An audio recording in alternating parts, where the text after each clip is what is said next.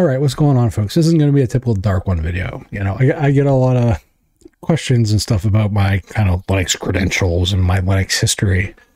And I've talked about some of it in the past. You know, Wintel modems and the old days of Red Hat, not RHEL, but Red Hat Linux or Mandrake Linux, and doing all that stuff and compiling your drivers over a at best 56.6K modem. You know, all that stuff. I've talked about that stuff in the past. But my Linux history or credentials is long and varied. I'm by no means your programmer. I'm just an everyday user who happens to be a tech enthusiast. I know my way around a command line. I don't prefer it to be my way I interoperate with a fucking machine, but I know how to use it. So for as long as I've had that use case of Linux, it's always been a secondary machine, secondary OS, etc. It wasn't always the thing I used on the primary. And a lot of that boiled down to functionality of what I needed, like personally for me. So when certain things became viable, the barrier and the need for Windows or even Mac became less and less. So for me, as an example, I've always been one to use stuff that works best for me at the lowest cost. I'm a cheap motherfucker, and I'll be the first to admit it. Granted, you know, that hunk of plastic sitting next to me isn't exactly cheap, but you get the idea. What I'm saying is, for me, I look for the most cost-effective solutions. And for a long time, the only cost-effective solution really was Windows. And there was only really one good video editor that I could ever find on Windows that was at least not the Adobe bullshit. And that was Corel Video Studio. And for a long time, and I mean a long time, for a lot of my videos, that's what I did my video editing. And I would take stabs at editing videos in Linux and Kdenlive and OpenShot and Cinelira and all these other, you know, video editors that pop up. But around 2012, a lot of that started to change. Those video editors that were available on Linux were, you know, feature creeping over into Windows and Mac and stuff. So things like, as an example, Shotcut, Kdenlive. I'm not saying those were there at that time, but they were getting over to that platform and other platforms. So the fact that these were becoming more viable, Kdenlive used to, like in like the 0.77 days, would crash constantly. You try to do it, you load a 10-minute video, it would crash. Like, it was bad. And I'm not ragging on OpenShot, but like the joke with OpenShot is called open it and crash, because that's what it does. But things got better in 2012 because of Valve, because we had halfway decent drivers now for NVIDIA cards. AMD/ATI actually started giving a shit about working with the Mesa guys when that started becoming a thing. Intel drivers, for the most part, have been fairly good, but Intel's GPU stuff has always been, till recently, kind of garbage for the most part. General use fine, but like 3D stuff and editing and just not ideal.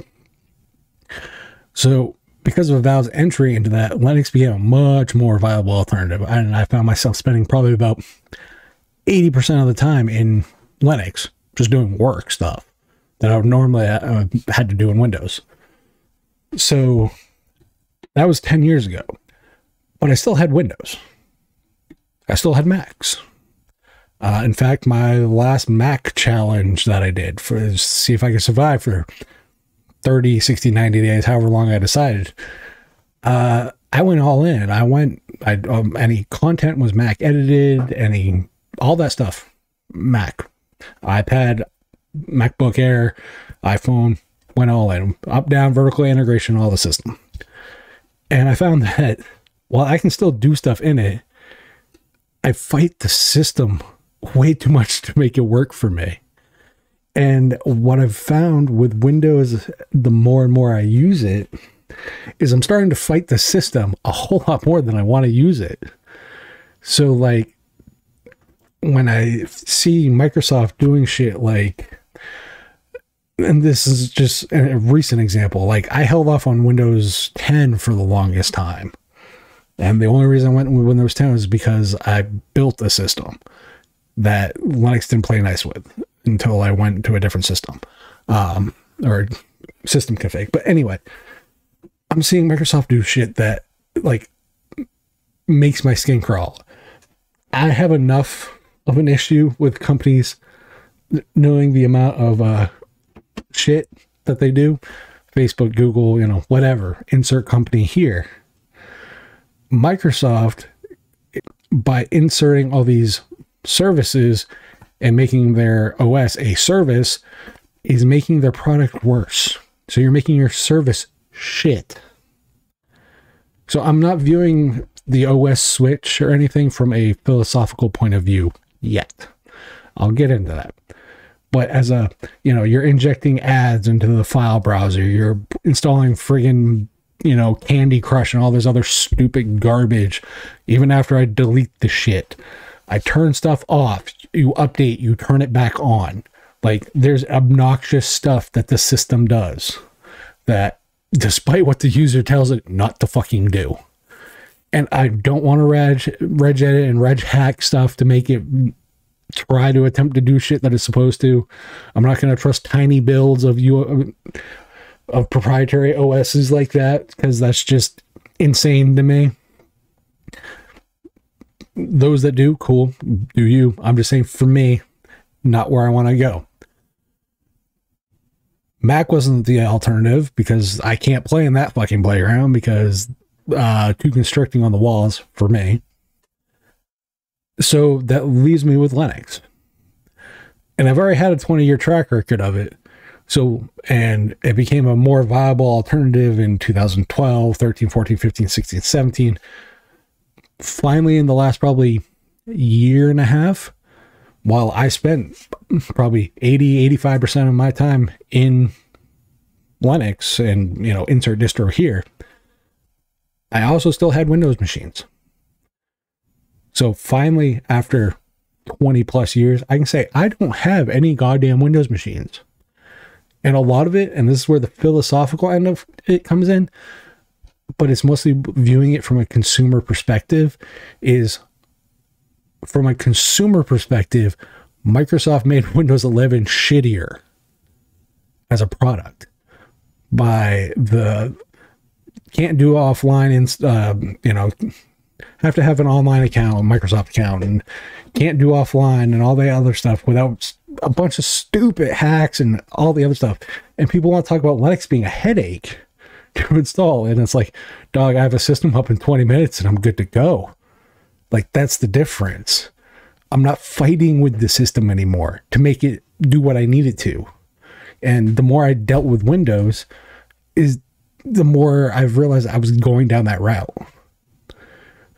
And while I spent a lot of time in Linux and did most of my work in Linux and all the other stuff, a full bore, like, cut off from the prior OSs and stuff was never fully achievable because I wasn't going to throw 10, 15 grand worth of games out the door.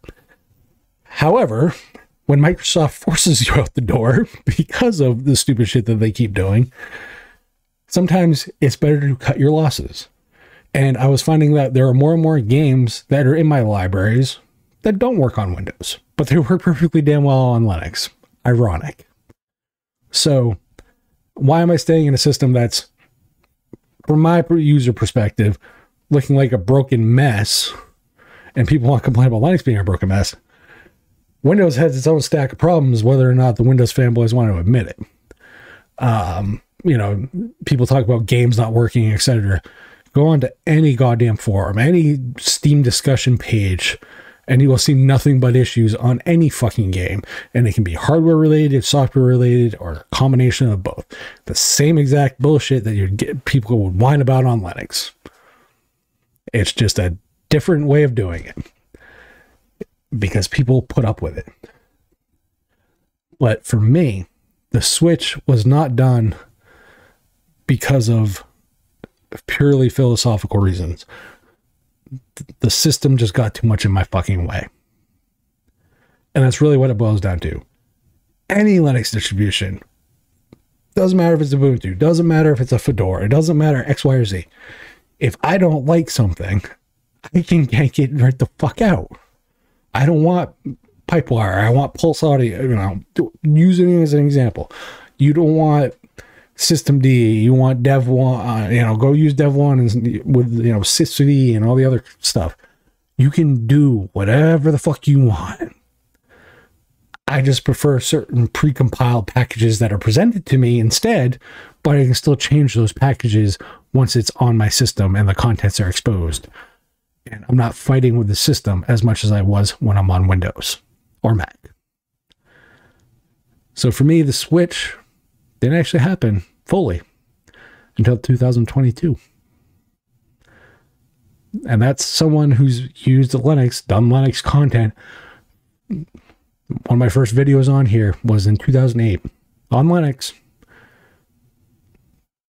But the switch fully, full bore, was because Linux is just a better product. Any offering the community gives me personally, for me, Linux is just a better option and a better product than anything the other OSs are selling for me. And that's why I always talk about the year of the Linux desktop is when did Linux become a viable alternative for you? So for me, Linux has always been a viable alternative since 2012. Linux is my only thing since 2022. And I'm not going to lie, a lot of that is thanks to Valve. So while people might not care about gaming on certain aspects on Linux, without those companies pushing for better things and those proprietary services that matter and them injecting themselves into the ecosystem like Valve has, we would still be back in those Wintel days. And I don't know about you, you might be fucking nostalgia for them. I'm sure as fuck not.